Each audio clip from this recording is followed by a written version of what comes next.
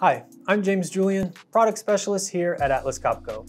In this video, we will be covering the digital version of the SRB 81.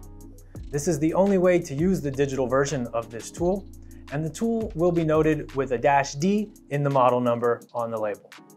It is good to note that the smart version of this tool can also be used in this method. To begin, power up the tool by placing the battery.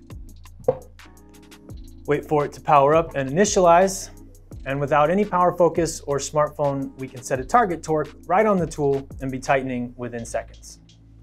You use the on-tool HMI to select the target torque.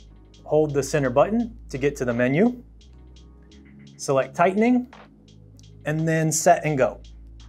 A short press of the button on the side will move in increments of 5 Newton meters. Holding it will move in increments of 50. Once you have reached your target, simply confirm with the center button and start using the tool. The safety trigger is enabled by default. To use reverse, you simply double press the function button here above the trigger. You can also control some basic settings from the display, like changing the reporting units and tolerances for OK rundowns. I hope you found this video helpful. For more information, please reach out to your local Atlas Copco representative.